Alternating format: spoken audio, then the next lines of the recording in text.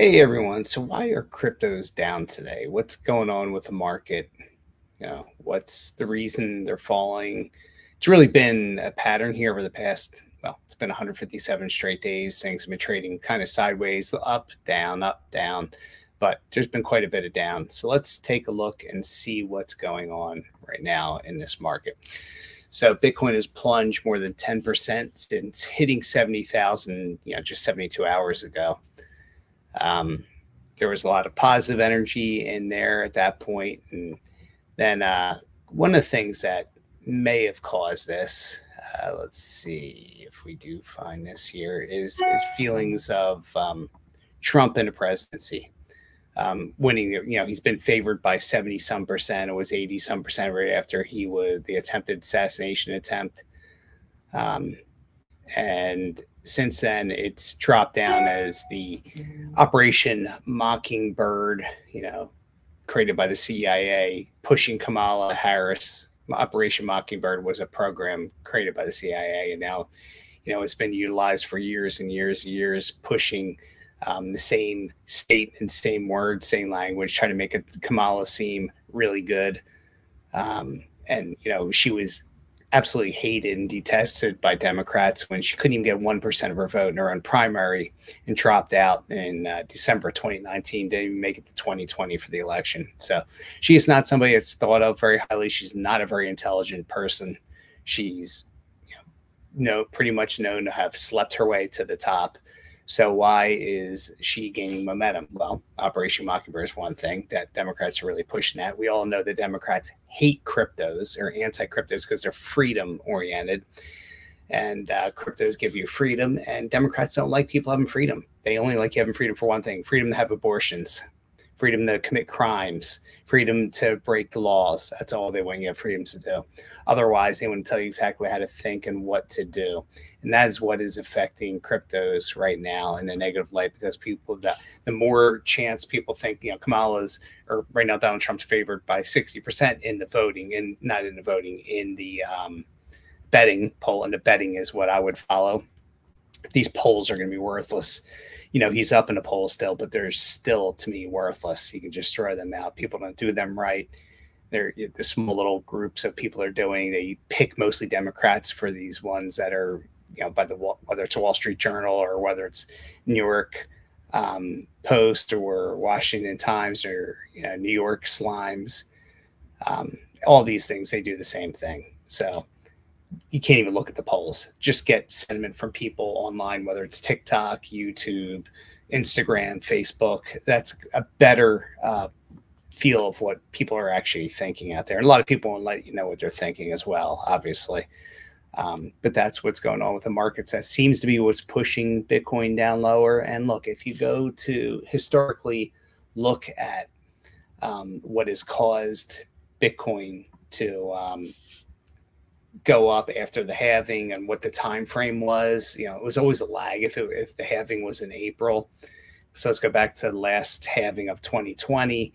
And really, the market didn't start going up until the very end of August. Really was more late September. You saw little pushes up in August. You saw pushes up in July. You saw pushes up before, but it was always crash, push, crash, push, crash, push, crash. We're following the same pattern.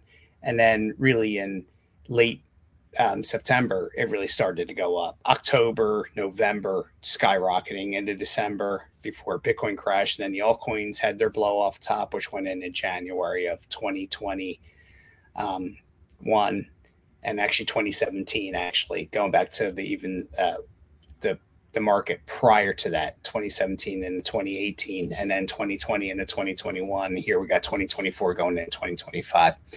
So these cycles tend to rhyme. They don't necessarily repeat, but I expect a similar thing around election time. We should see them going crazy, especially if there's news out that shows favorability towards Trump, or if Kamala Harris comes out more crypto friendly, which she probably will fake and pretend like she is, but she won't be.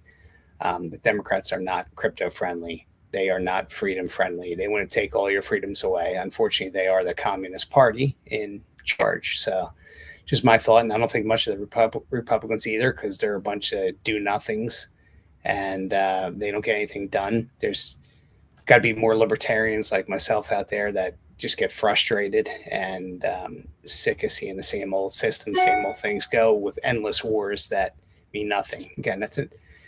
Sorry, I'm going on a rant on other stuff, but all these things affect crypto.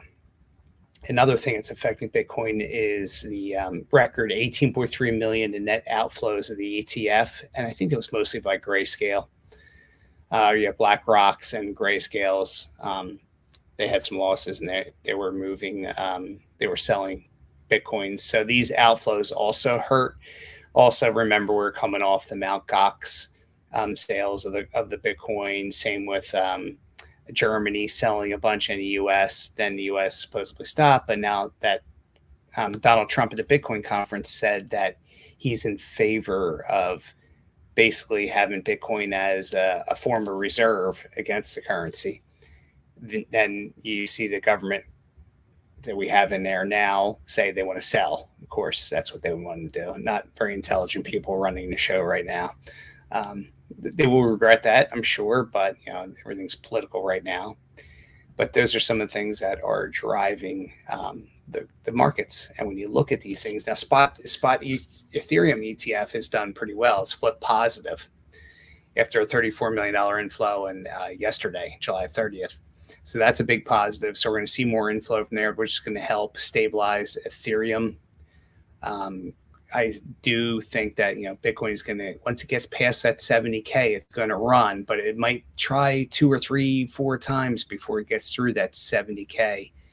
That's a tough ceiling right now for it to go through. Once it goes through, it's going to break through, and it'll break the bears, and it'll be back to a strong bull at that point, where you'll probably looking at anywhere from 90 to 105,000 by early October, call it late September, early October. That's where it should push, unless we get black swan events that push things back again, another assassination attempt, or the war obviously in the Middle East is really starting to escalate. A lot of things going on there with killing the Hamas leader I think it was in Tehran.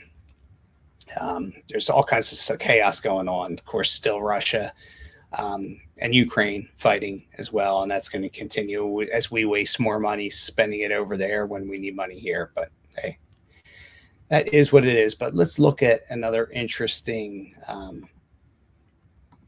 one I have here. Crypto bubbles. I love this, right? And this was all red not long ago, just a couple hours ago. And now we actually have some things like Aave popping up 5.1%, Helium, Tia, and Popcat, and I don't even know who some of these things are, but they're improving. A lot of these were negative 10, 15% down. So you do have recovery right now as Bitcoin recovers. Bitcoin had dropped down to 62, 272, and now it's recovering and, getting close back to 64,000. As a matter of fact, it's crossed 64,000. It's recovering nicely now. It's up, moving pretty quickly up to 64, almost 6. So it's increased 600 since I've started this recording. So that's a positive right there. So things are heading back in the right direction. But I do feel we're going to struggle to get past that 70,000 at this point. It's going to take a little while, but it will. Once it breaks through and gets past that, it's going to run again. And the alts have been absolutely hammered. They did hit their low. We think that they hit their low about three or 4 weeks ago. But they've been hit again pretty good here. So when Bitcoin goes positive, when it gets to or near that $100,000 mark, I think you're going to see altcoins really running, especially October, November, December, potentially in the next year. Really look for that October, November, December timeframe. That's when they're probably going to really start running, and that's where you're going to get major returns. That's where people right now, the Bitcoin dominance is extremely high, which is measured against all the altcoins, right? So once the altcoins start making a run, Bitcoin dominance is going to come back down. Ethereum, like I said, is solid right now because of that ETF. That's going to help it here. It's going to help it in a near run. Solana is staying strong, and then we have our stable coin, Toncoin. That Toncoin just keeps on going. Super impressive. It's a Telegram platform. They're doing all kinds of great things. I'm super bullish on it. I'm going to be buying some more of that today, as a matter of fact. because I am very, very bullish on TON.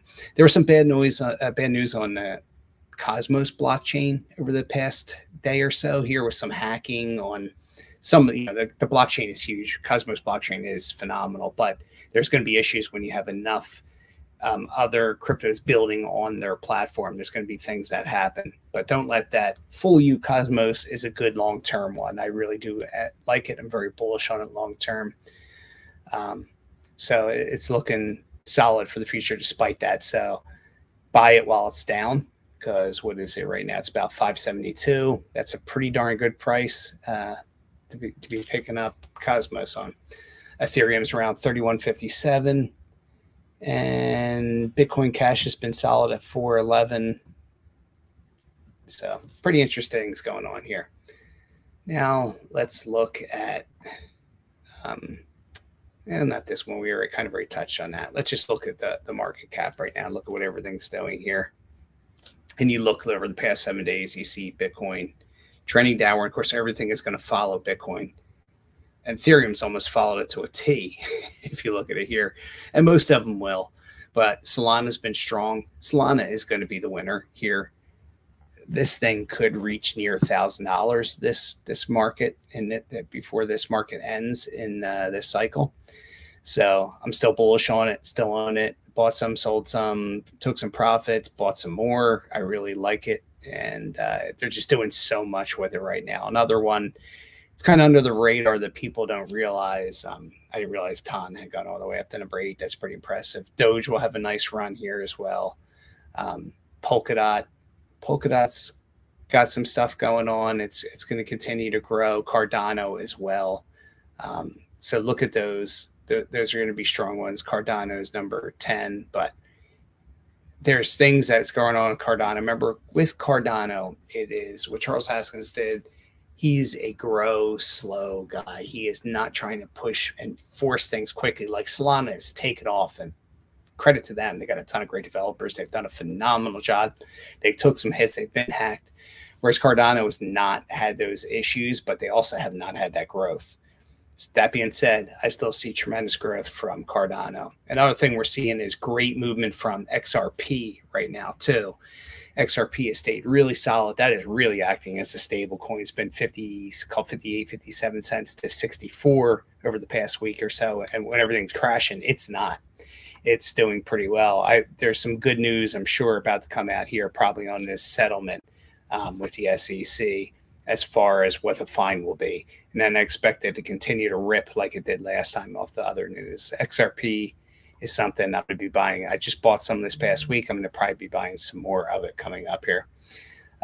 So things are looking good from that perspective, these different projects, but just know the time frame as to what's going on here with these different cryptos. It's just not here yet. We're not at that September timeframe where things are going to really start running. The excitement's going to come in. Retail is going to be coming flying in everywhere. We're also going to have a lot of chaos. I mean, the 2-year treasury bond, I saw that crashed. The 10 years crashing. So there's things going on behind the scenes that we're really not privy to, that we have to really do some deep research on and see what's causing these things. But a lot of it's going to be politically based. Some of it's going to be what's going on with these wars and potential wars and ramping up of wars. All these different things are going to play factors and wreak havoc on all the markets, the stock market, the crypto market, real estate, etc. The good news is for real estate is that with the 10-year T-bond, was that comes down, you're going to see mortgage rates really, really, really improve a bit here. And they already have over the past week, but we may see some really nice drops here in mortgage, which will spur the housing market at the time of year when the housing market doesn't usually get spurred. Right now, it's normally the slowest time of year. But if rates drop, suddenly you're in the 6s or in the 5s, then you're going to have maybe 8-10 million more potential buyers out there in real estate markets. So some good things potentially could happen with real estate there. But understand, commercial real estate is really under fire right now. These smaller banks and these mid-sized banks are struggling with all the retail they have, with all of the office space that they own, or they have mortgages on. So there's a lot going on there. I expect much more havoc and much more bank failures going on, which will have a ripple effect there, but it's going to not hit the residential so much. It's really going to be that commercial that you see. And it is much harder. Like, I'm a big real estate investor, and anything over 4 units, it's really hard to get financing on, or at least good financing on, without big prepayment penalties and higher rates and lower LTVs on it. Loan to total value is what LTV is. Instead of going to 75 or 80%, which you can on most residential, you're going to be 65, 70. It's harder to get that 70, 75% LTV on those. So that market's being affected. Single family has been fine. We're seeing Airbnb get hit pretty good, VRBO, Evolve, these companies that are in these vacation rentals, because people just don't have the money right now. Inflation's been running pretty crazy. And with that, they try to tamp down, say the numbers aren't as bad, but we see inflation real with gas, with food prices and all these different things. Whenever you try to go buy wiring right now, electrical wiring, how expensive it is because copper. So we have lots going on with that, lots more turmoil to come, but we have a potential great run coming up here. Start September going into 2025 with cryptos. Be ready for that. Be ready to cash out with that as well. It's going to be hard to do some of these exchanges when things get volatile. So you might need a firm like Caleb and Brown out of Australia to sell, because they're over the counter and their transactions will go through quicker. Costs more money for sure. But it could be worthwhile if your order fills or your order is sold compared to crashing through it, right? You'd rather have it and pay a little extra than not have that happen. So remember to take your profits.